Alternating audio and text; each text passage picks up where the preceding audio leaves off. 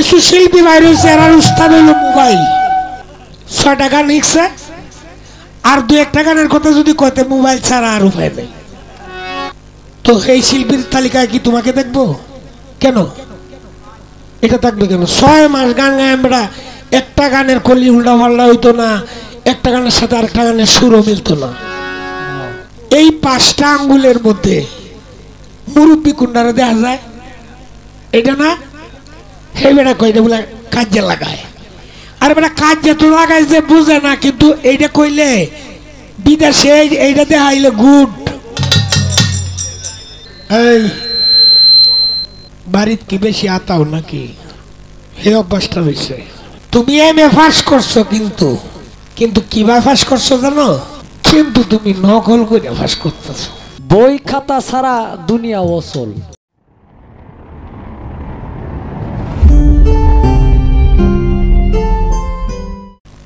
বাউল গান, এই গানটার নাম কি? বাউল গান। কোন এলাকায় বলা হয় এটাকে বিচার গান, কোন এলাকায় বলা হয় এটাকে ভরাট গান, কোন এলাকায় বলা হয় এটাকে মাইল জোড়া গান।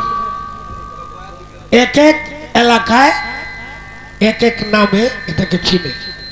এই বাড়িতে কি বেশি আতাও নাকি? হে অভ্যাসটা হয়েছে। আসে না জিনিস আতাও আর কি, আমি অন্য কিছু কইছি না। হ্যাঁ হ্যালো, বোকালটা বাড়াও, পরিষ্কার করো পরিষ্কার করো। হ্যালো হ্যালো, চেক রাখো। তো বিষয়টা হলো, আমার বাইক না যে শিক্ষিত এটা আমি বুঝাচ্ছি। কারণ আমি পয়লায় কিন্তু একটা ইয়ে দিছিলাম, কি মোবাইল দেখিয়া বই দেখিয়া গান করো না। এরপরে তুমি এমএ পাস করছো, কিন্তু কিন্তু কিভাবে পাস করছো জানো? না যারা দেখিয়া লেহে এরা কিতা কয় নকল না। তুমি এমএ পাস করছো ঠিক আছে, আমার বাইক না তো তুমি তুমি এমএ পাসই কম লাগে, কিন্তু তুমি নকল করে পাস করতেছো। এই নকলের চিন্তাটা ছেড়ে দাও। তুমি সালাম সরকারের বাইক না, সালাম সরকারের সামনে আড্ডা কাটাটা তো আছে। কারণটা কি? আরে বেড়া 100 কথা কইলে 2-4টা কথা তো মিস হইতেই পারে, এটা মানুষ মাত্র স্বাভাবিক। দুনিয়ার সবকিছু মস্ত করে লইছে মানুষ, যে সবকিছু শিক্ষা বই রয়েছে মানুষটার আমার সামনে আমি হাজির করো, এর সাথে আমি 6 মাস গান গাই। ভুল ত্রুটি তো মানুষ মাত্র হবেই, কিন্তু জঘন্যতম ভুলটা যেন না হয়, এই চিন্তাটা থাকতে হবে। এখন আমি তোমারে প্রশ্ন করলাম না ভাই, সকল আমি কোনো প্রশ্ন করছি? তো বিষয়টা হলো কি, একটা পয়েন্ট খুব গুরুত্বপূর্ণ একটি জায়গায় একটা আলাপ তুলছে ভাই, এই জায়গাটা খুব ভালো লাগছে তোমার। যে আমরা রাসূল পাকের নাম লইলে বৃন্দাঙ্গুলি দিয়া চুম্বন দিয়া পরে চোখের মধ্যে লাগাই। বৃদ্ধা শব্দের অর্থ কি আগে এটা বুঝতে হবে। বৃদ্ধ মানুষ আমরা কাকে বলি? মুরব্বীরে না? তো এই 5টা আঙ্গুলের মধ্যে মুরব্বী কুন্ডারে দেখা যায়, এটা না হে বেটা কইটা বলে কাজে লাগায়। আর বেটা কাজে তো লাগাই যে বুঝে না, কিন্তু এইটা কইলে বিদেশে এইটা দেখাইলে গুড। ঠিক আছে, কিন্তু এটা কখন কাজে এটা কারা কাজেটা লাগায়? যারা এটা সম্পর্কে বুঝে না। তুমি আমার সেট কলা বুঝো, মানে এটা সেট কলা বানাই আছে। এইটা দেয়া হয় কেরে, এটা মানে বুঝে না দেখে দেখা যাচ্ছে। এইটা হইল পাক পাঞ্জাতন, এই যে 5টা আঙ্গুল, মুরব্বী হইল এইটা।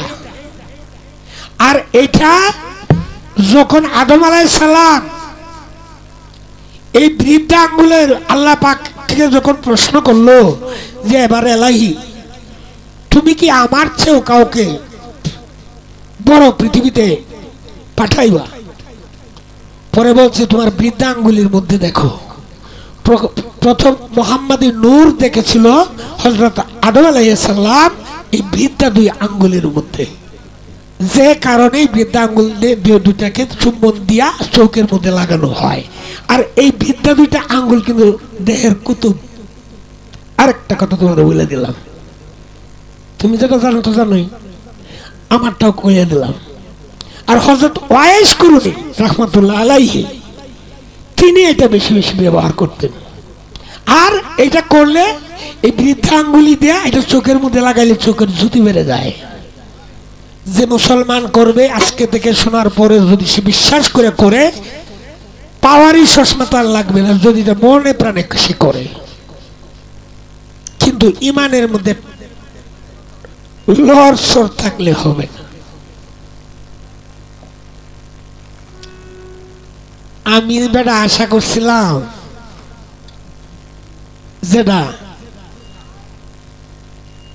আমার বাইকনা যদি আসার ফল এইরকম দেয়, এটা কি কইব সালামের বাইকনা? কইব?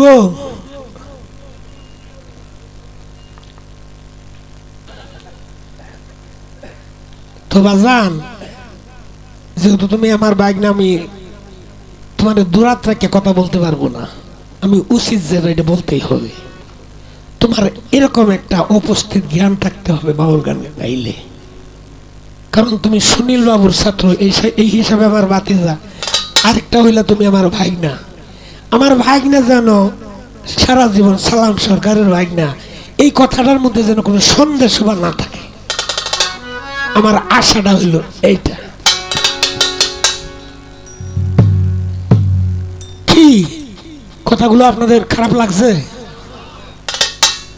আমার দোয়া রইল তোমার প্রতি, তুমি কোনোদিন স্টেজে খাতাপত্র দেখে গান করবা না। কেউ যদি করে তাহলে তুমি এই আমি যেমনি ধরছি তোমাকে, যেমনি বিয়া ফাঁস করছেন নহল করে করছেন, আপনি এই কাজটা করবেন না। সেটা যে কেউ হোক বাংলার।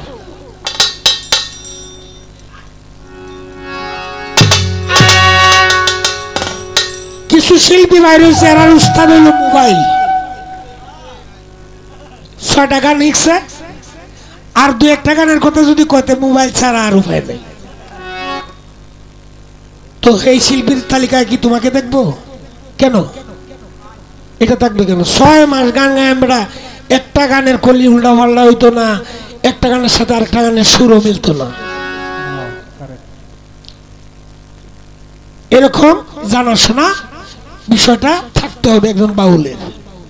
আর বাউল শুধু পড়াশোনার মধ্যে নয়, বাউল অন্তর্গত ভাবে জাগ্রত থাকতে হবে, তার জ্ঞানের চোখের দৃষ্টি থাকতে হবে অনেক দূরে, শুধু কাছে দেখলেই হবে না। তো যাক, অনেক কথাই বললাম। আমার ভাগ্নে যেহেতু আমি ঘরেও বলতে পারি, স্টেজেও বলতে পারি, দুনিয়ার সব জায়গায় তাকে বলার অধিকার আমার আছে, এই জন্যই বললাম। আমার বাইকনার একটা কথা মনে রয়েছে, কয় আপনার রাধা হইয়া গান গাইতেন কেলা কইছে, কয় যোগ্য মানুষরে যোগ্য জায়গায় রাখতে হয়, আপনি অযোগ্য জায়গায় আইলেন কিভাবে? এটা কিভাবে বুঝলা তুমি? এই ইতিহাসটা কই পড়ছো যে আমি যোগ্য তার জায়গা ছাড়া গানটা গাইছি? রাধা কি জানো? ও আমি কৃষ্ণ হয়ে গাইলে, তুমি যেমন রাধা হয়ে গাইলে তোমার একটু সুবিধা হইলো, এটাই তো মূল কথাটা তো এইটা। কিন্তু আমি যে রাধা হয়ে গাইলাম এর লাগে তুমি কইছো আমি যোগ্যতা জায়গা থেকে লড়ে গেছি, না, এটা তোমার বোঝার ভুল। কৃষ্ণের প্রেমের গুরু হইল নিজে রাধে, পড়ছো একটা ফাঁদে, এর লাগে জানটা তোমার লাগে একটু কান্দে। কৃষ্ণের প্রেমের গুরু হইল স্বয়ং রাধে।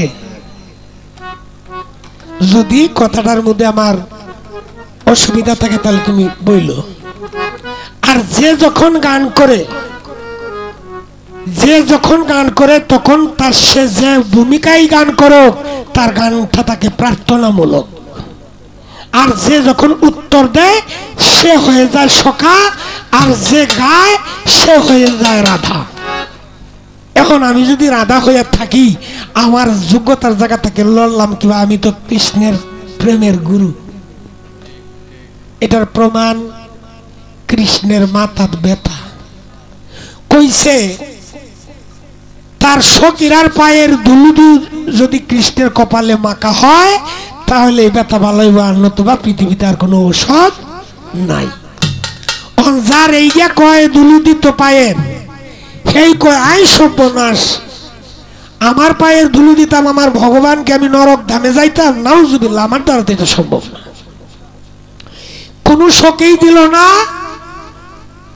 1600 গোপিনী আরো 8 সখী কেউ দিল না। শেষে রাধার কাছে গেছে।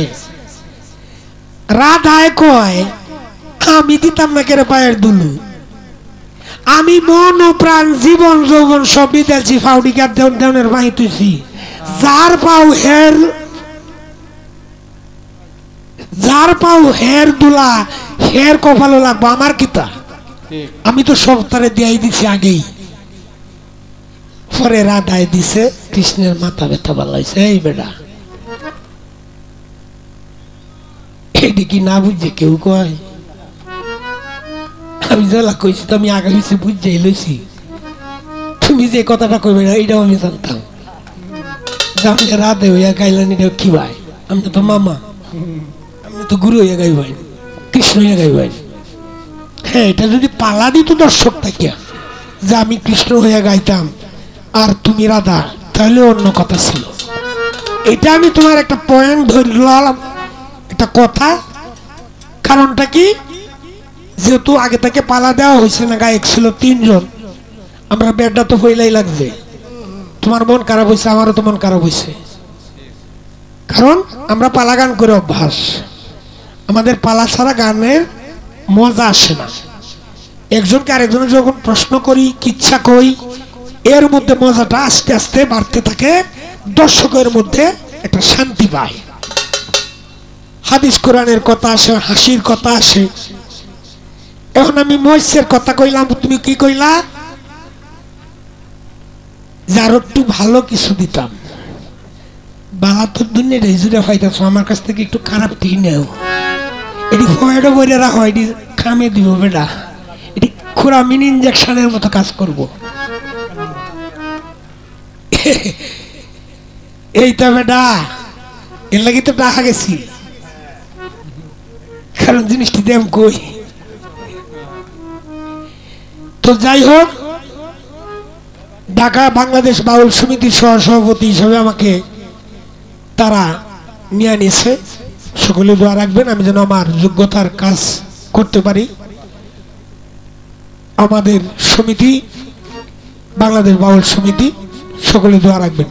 আরেকটি গান করি, বিচ্ছেদ।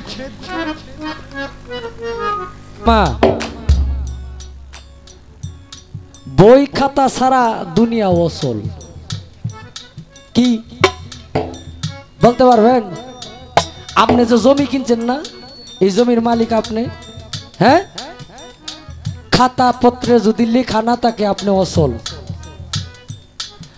আগামীকালকে বেচতে যান, খাসা লাগবে, কাগজটা লাগবে, দলিলটা লাগবে। আপনি গাড়ি করেন, বাড়ি করেন, যা কিছু করেন, কাগজ ছাড়া বর্তমানে কোনো। এই যে একটা মোবাইল, এটা চুরি করে নিয়ে গেলে কাগজপাতি ঠিক থাকলে মামলা করলে আপনি এই মোবাইল চুরের নামে মামলা করবো। 10 বছর পরে মোবাইল পাইয়া দেয় মানুষ।